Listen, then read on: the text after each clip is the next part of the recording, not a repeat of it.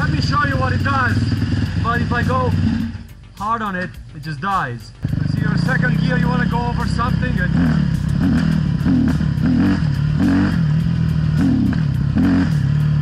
It's really annoying if you want to go over something that it's important, you know, like you want to flip over a rock or something. It's really annoying. So it's definitely not the main jet. So what I'm gonna do is I'm gonna check the accelerator pump. There is a little ball over here, like right over here. This is for the accelerator pump. Okay, so I might have just caused the problem. This is a diaphragm that is under this little cap over here, and this diaphragm is it's leaking. So this diaphragm is leaking, so the accelerator pump doesn't work.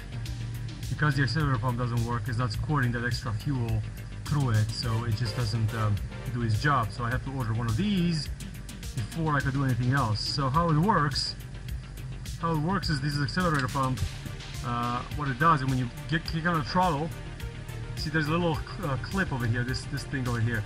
So what it does is when you push down on it, right, obviously the spring will bring it back, but when you push down on it, this little rod moves ups and down, like right under over here. So there's like a little rod and moves ups and down, pushed by the spring, and it pushes on this diaphragm.